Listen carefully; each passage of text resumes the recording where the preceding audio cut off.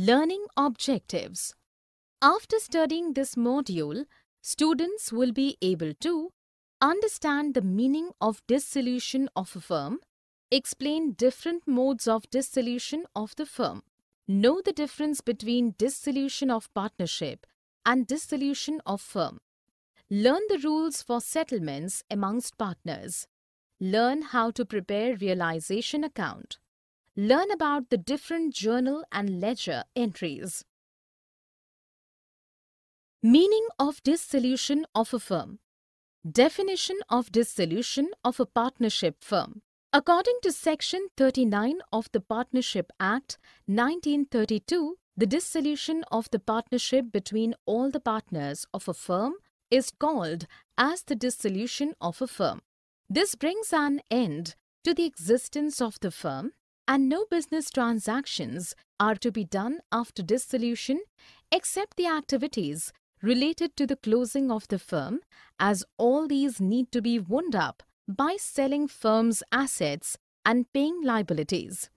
Dissolution of partnership. There is a difference between the dissolution of the firm and dissolution of the partnership. The dissolution of partnership changes the relationship between the partners, which is already there, but the firm can continue its operations normally. The dissolution of the partnership may happen in the following ways: change in existing profit-sharing ratio among partners, admission of a new partner, retirement of a partner, death of a partner, insolvency of a partner, completion of the project, expiry of the period of partnership. Dissolution of firm. Dissolution of the partnership firm can happen without the involvement of the court or with the involvement of the court. When a firm dissolved, then the partnership between the partners also get dissolved. There are many ways in which the dissolution of the firm happens. Ways of dissolution of a partnership firm. The dissolution of a firm can happen in many ways. Let us discuss one by one the ways to dissolve a firm. Dissolution by agreement. A firm can be dissolved by the consent of all the partners or as per the contract between the partners. Compulsory dissolution. A firm dissolution is compulsory in the following cases. A. When all the partners or all but one partner become insolvent and become incompetent to sign the contract. B. When firm gets involved in the illegal business. C. When something happens due to which the business of the firm becomes unlawful. On the happenings of certain contingencies. As per the contract between the partners, a firm can be dissolved. A. If the firm is created for a fixed term, by the expiry of the term, the firm dissolves. B. If the firm is created to carry out one or more ventures, so when those ventures are completed, then the partnership also dissolves. C. Due to the death of the partner. D. By the formal judgment of a partner as an insolvent. Dissolution by notice. In case the partnership is on will, then if any one of the partner gives a notice in writing to another partners for the intention of dissolving the firm, then the firm gets dissolved. Difference between dissolution of partnership and dissolution of firm. Dissolution by court. A court may allow the partnership firm to be dissolved due to the following reasons. When a partner becomes permanently disabled to perform his duties well, when a partner becomes insane, when a partner misconduct and which can harm the business, when a partner breaks the partnership agreement, when the business of the firm cannot be carried on except at a loss. Difference between dissolution of the firm and dissolution of partnership. Termination of the business.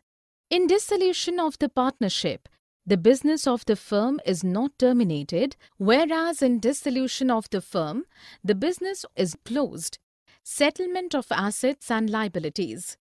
In dissolution of partnership, the assets and liabilities are revalued and new balance sheet is prepared, whereas in dissolution of the firm, assets are sold and liabilities are paid off. Court's intervention. In dissolution of partnership, the court's involvement is not required as it is dissolved on the mutual consent between the partners, whereas in dissolution of the firm, the court may intervene. Economic relationship. In dissolution of the partnership, the economic relationship between the partners is continued, whereas in dissolution of the firm, the economic relationship of the partners ends. Closure of books. Closure of books is not required in dissolution of the partnership as business is not closed, whereas closure of books is required to be done in case of dissolution of the firm. Other dissolution. The dissolution of the partnership may or may not involve the dissolution of the firm, whereas the dissolution of the business means end of partnership. Settlement of accounts 1. In case of dissolution of the firm need to close its business. So all the assets of the firm need to be disposed of and all the liabilities of the firm to be paid off, subject to agreement amongst the partners. The following rules as provided in Section 48 of the Partnership Act 1932 shall apply. A. Treatment of losses. Any loss arises in the firm including deficiencies of the capital need to be paid. A. First out of profits. B. Next out of capital of the partners. C. By the partners individually out of their profit-sharing ratio. B. Application of assets. The assets of the firm, including the sum contributed by the partners to make up deficiencies of capital, shall be applied in the following manner and order: in paying the debts of the firm to the third parties, in paying each partner proportionately what is due to him or her from the firm for advances, in paying to each partner proportionately what is due to him on account of capital. The residue should be divided among the partners in their profit-sharing ratio. So the amount realized from assets along with contribution from partners needs to be used first for paying off the liabilities that are outside the firm. For the paying of loans, creditors, the balance should be used to pay off advances made by the partners to the firm, and if any surplus is there, that amount should be used for settlements of the capital account balances. Settlement of accounts 2. Private debts and firm debts. The following rules as mentioned in Section 49 will be applicable when the debts of the firm and private debt of a partner coexist. First, the payment of debts of the firm is to be done out of property of the firm. Then, if any surplus is left, then it will be divided among all partners as per their claim that can be used for payment of their private liabilities. The private debts will be settled first out of the private property of any partner, and if any surplus is left, that will be utilized for payment of firm's debts in case the firm's liabilities are more than the firm's assets. It is to be noted that the private property of the partner does not include the personal property of his wife and children. So, if the assets of the firm are not sufficient to pay off firm's liabilities, the partners have to contribute out of their net private assets, which is private assets, private liabilities. Accounting treatment.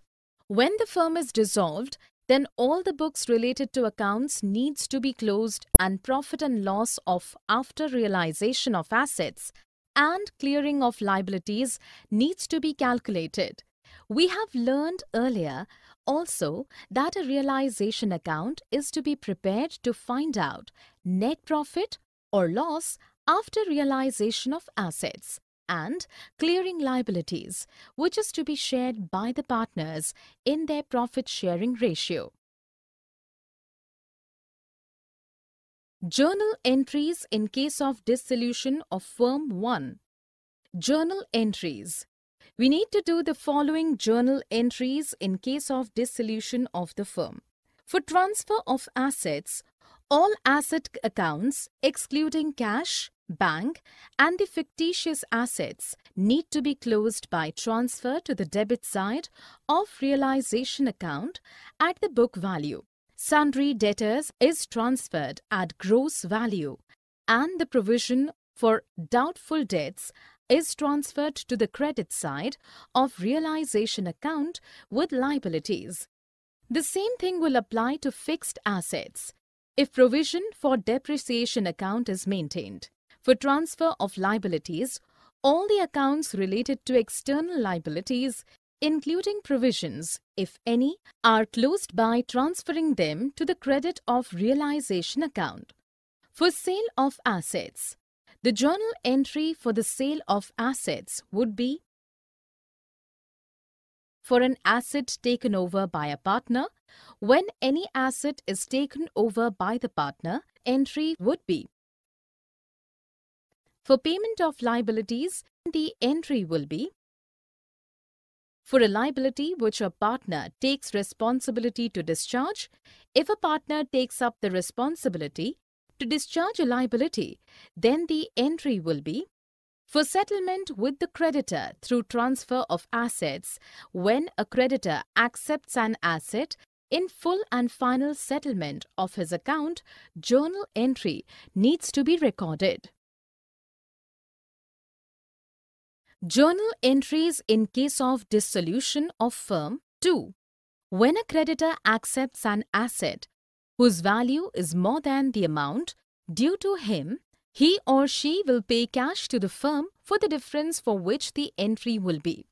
For payment of realization expenses, when the expenses are incurred and paid by the firm in the realization of assets and payment of liabilities, the entry will be when realization expenses are paid by the partner on behalf of the firm, then the entry will be when a partner is ready to undertake the dissolution work for a decided remuneration, bear the realization expenses.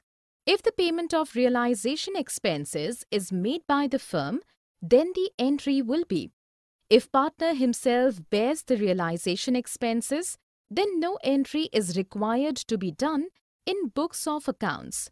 For decided remuneration to that partner, the entry will be for realization of any unrecorded assets like goodwill.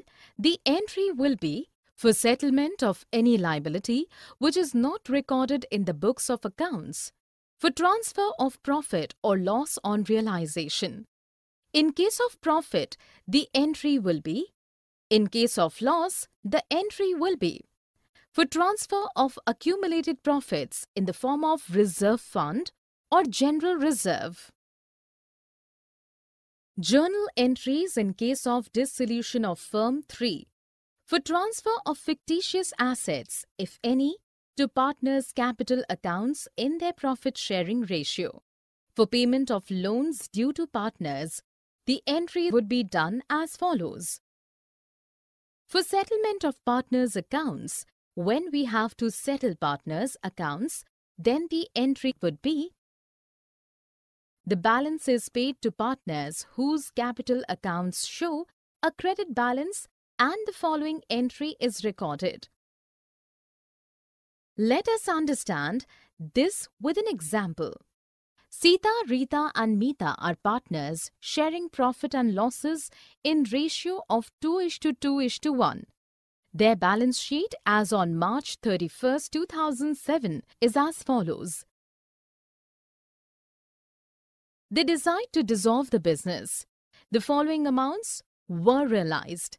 Plant and machinery 4,250 rupees. Stock 3,500 rupees and debtors 750 rupees. Sita agreed to bear all realization expenses. For the service, Sita is paid 60 rupees Actual expenses on realization amounted to 450 rupees. Creditors paid 2% less. There was an unrecorded asset of 250 rupees, which was taken over by Rita at 200 rupees. Prepare the necessary accounts to close the books of the firm. Summary. Let us summarize what we have learned in this module. The dissolution of the partnership between all the partners of a firm is called as the dissolution of a firm. Dissolution of the partnership firm can happen without the involvement of the court or with the involvement of the court. A firm can be dissolved by the consent of all the partners or as per the contract between the partners. Dissolution happens when all the partners or all but one partner become insolvent and become incompetent to sign the contract. If the firm is created for a fixed term, by the expiry of the term, the firm dissolves.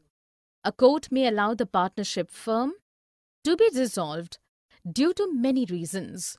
In dissolution of the partnership, the business of the firm is not terminated, whereas in dissolution of the firm, the business is terminated.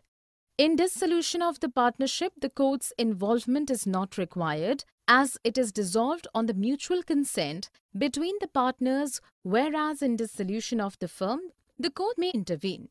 In case of dissolution of the firm need to close its business. So all the assets of the firm need to be disposed of and all the liabilities of the firm needs to be paid off.